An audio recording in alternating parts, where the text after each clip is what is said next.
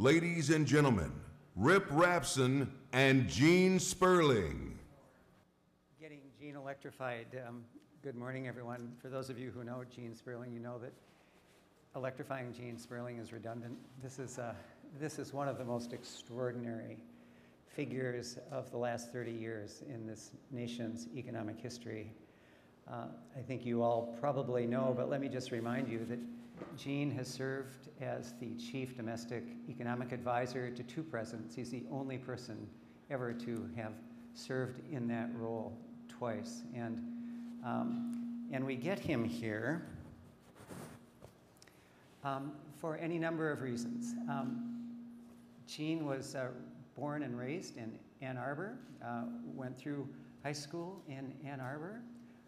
His brother Rick is, many of you probably know, one of the great cultural figures of Detroit, having started the Mosaic Youth Theater. And Gene also married into Detroit royalty.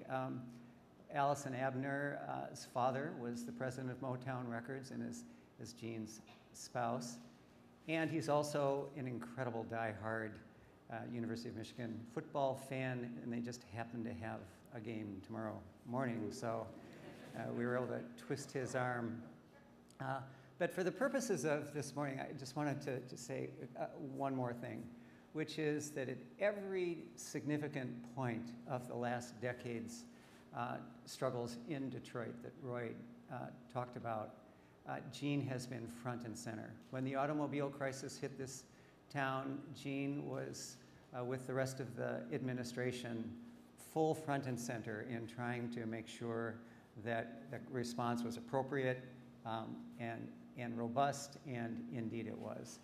And then I'll never forget, during the bankruptcy, getting a call from Gene saying, you know, we really can't do much for Detroit in terms of forgiving your indebtedness or getting anything through Congress, but we would love to figure out some way that we can be helpful to the city of Detroit in this incredible time. And so after a couple of conversations, Gene went to work to do his magic, and over probably a couple-month period pulled together one of the most remarkable packages in which monies were reallocated, in-kind services were provided, matching funds from philanthropy was put together, and he came back to Detroit to announce a $300 million package that helped Detroit get back on its feet after the bankruptcy. And now,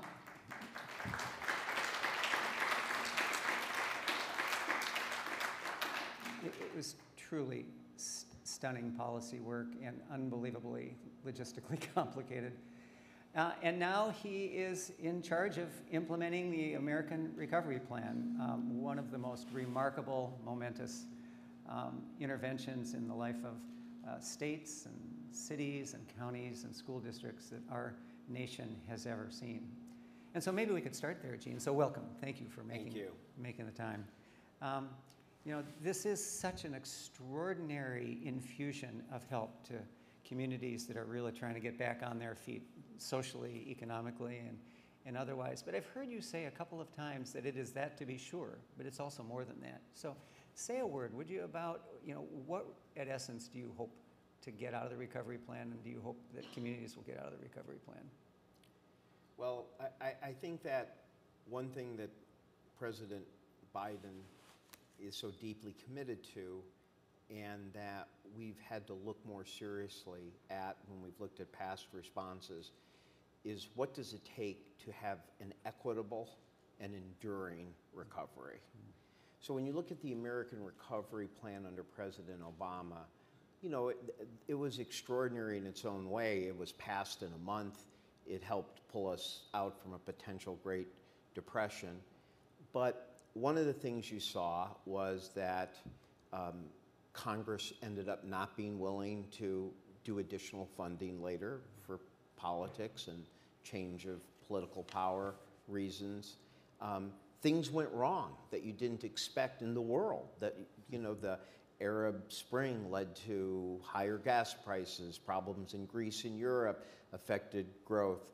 And so I think when the Biden team was looking here, it was, you know, even for many of us who were on the Obama team, who are proud of what we did, and particularly proud, really proud about the effort to save the American auto industry and its role in Detroit. But I think that we also know that it was not long enough and didn't have enough firepower to ensure that you have both an enduring recovery and an equitable recovery. So just to give an example, during the first 5 years after the Great Recession, state and local governments contracted. So in other words, they were actually contracting spending for 5 years. This actually had an effect not just on those cities, but on the economy. So growth averaged about 2.4% for the 5 years after the Great Recession. Had there just simply not been pulling back and layoffs and contraction in state and local governments, it would have been 3%. So it's not even just how it affected the local government. It actually had a major effect on the strength of the recovery. Secondly, the economic numbers you get are always averages. You can say that most people came back. You can say housing prices and pensions went back up. But what that hides is that within that there are people who are scarred in a long-term way. They go through long-term unemployment, they go through evictions, they go through devastating things, and they do not recover even as maybe the economy and maybe even as their city recovers. So you have to have enough in there to make sure that you're having an enduring recovery and an equitable recovery. So I've said that it's a bit like you want to make sure you have like an insurance policy. So when I see the amount going into Detroit and I see how they're using it, I think that it very much fits that model. In some sense, the mayor is of course using it for emergency, stopping layoffs, restoring jobs, resuming the anti-blight program, things where, maybe the good is also just even preventing future layoffs. At the same time, there's enough resources in there and it can be used for long enough that it can lead to both more transformative measures, more long-term measures, and it can offer some firepower. So, one of the questions people said was, sometimes you get reporters and the media saying, the only test is how quickly did you spend something. And when you look at the American Rescue Plan, what I think is so right about it is it gives you that flexibility to spend almost as much as you need to deal with crisis, but it also gives you the flexibility to spend that money over several years. We're just in the back room with Dr. Vitti, and he's saying, look at the infrastructure, the rebuilding, that's so important for Detroit schools, for Detroit equity, for treating children well. If he had to spend all that money in just calendar year 2021, he wouldn't have attempted those things. So this is both an anti-crisis rescue plan, but it is also about making sure you have the firepower for a durable recovery and the extra resource that can allow you to ensure the recovery is equitable. And look, none of us know what the economic future. Look at the Delta variant. Hopefully this is not going to be a major impact on the economy. So far it hasn't, but it's the example that things could come up. So when Detroit gets its money, it gets one tranche now, it gets another tranche in 2022. This plan is designed, again, to make sure you can deal with the crisis, but you also have the funds to overcome obstacles that might happen nationally, internationally, locally, and also allow you to plan some transformative, equitable things that might take a few years to fully implement. Well, we'll talk to Nicole Freeman in just a moment, but it sounds like you're pretty high on the approach that Detroit has taken. The mayor has sort of articulated a set of priorities. Some are short-term, some are long-term. Is there advice you would give to Detroit above and beyond what you're seeing, or is it hard to know at this point? Well, you don't like to ever pretend you know a city better than the people running it. I will say, in the White House, we think of Mayor Duggan as a can-do performer. I mean, I've had several experiences where I call him and say, you know, we need cities to do greater outreach on the child tax credit. Oh yeah, here's our plan. We've already been doing it at EITC. We're working with Kresge. We're working with Balmer Skillman. We're doing this. Okay, well, great. You know, you know, I think like sometimes we mention him as the model of doing outreach. That he asked the question, how would you build Detroit, and did that kind of outreach. Now, a lot of governors, when they got their funds, they were just right in the middle of budget negotiations. So the funds came in, and I'm not saying they're not doing anything good with it, but it just went into budget negotiations.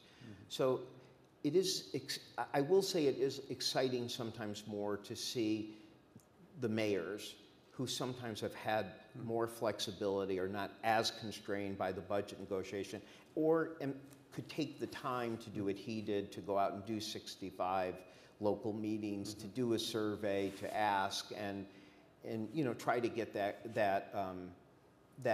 buy-in. So you know, I wouldn't have anything that I would critique. When I look, I think what is good is that he's doing a mix. Yeah. So there are some places where they take their funds and they just use everything to just try to do anything to just store their fiscal situation. Now, I can understand that some, but I think here you see there is money going for revenue loss. That's important. That hurt Detroit under the CARES Act when they couldn't use it for revenue loss. But I also see funds in intergenerational poverty, internet access, you know, things that are much more long-term, and I see the superintendent who we'll be talking to also doing that same kind of thing. So I think that was what we like to see. We like to see some people using it for the crisis, preventing layoffs, hopefully restoring some of the jobs that had to be lost, but then at the same time also saying there's something special here, there's a chance to do some transformative things. This is additional funds that people would not normally have. And so let's not just go to business as usual. Let's make sure there are longer term investments where you could look back and say that there has been some transformative change. And I do think Detroit, to me, represents that appropriate mix in its overall approach. I'm wondering, between the sort of the short-term revenue shortfall plugging and the long-term sort of bridge building, there seem to be a couple of really hard pain points in the middle. I think of foreclosure prevention. I think of the uptake of the child tax credit. Right. Are you seeing sort of differential progress as you go around the country, and how effectively people are preventing people from getting thrown out in the street? Yeah, I mean, you know, one of the things for us is that we're being asked in a crisis situation to stand up brand new national programs. And you know, you don't want to make excuses. You want that challenge, you want to do that, but you also have to acknowledge that you are moving fast and learning as you go. On the child tax credit, well, this is the first time our country, first of all, it's the largest child tax credit, $3,000 for child 6 and above, $3,600 below. I mean, that can be close to $10,000 for a family with 3 people, and it's fully refundable. Every family gets the same amount. So before this, 26 million children, half of all Hispanic and African American children, did not get the full child tax credit. This is the first time everybody gets that. And so this is going to have a dramatic impact on child poverty and opportunity. However, there are probably families with 4 or 5 million children who just don't seem to file for taxes. They didn't take advantage of any of the stimulus payments. So when you start asking, how do you get people signed up? It's a challenge, and you can't make excuses. You got to meet that challenge. Well, the first thing we did was do a more simple filing system, child tax credit. Everybody said yes, but then people realized that because it wasn't in Spanish, because it wasn't mobile friendly, it's not, you know, it was too difficult. Now we've changed that. We're working with Code for America, you know, great nonprofit partnership that we have. And now we have one that's mobile friendly in Spanish. It's simple. But I tell everybody that was a necessary, not sufficient. Because what we're learning is it's not just website inaccessibility. People are not signing up because they're scared of the IRS. Maybe they've been in the cash economy and haven't paid taxes. They don't realize they didn't usually have to. It's okay to do this. They could benefit from this. They're worried about immigration status. A lot of people think they'll lose other government benefits like SSI if they get this. So this really takes me to a really important point I want to say from my learning, and it also relates to, I think, the partnership with places like Kresge, which is in this world of internet, technology, for all the things we want to do there, you cannot replace the human touch. You need trusted messengers in trusted places.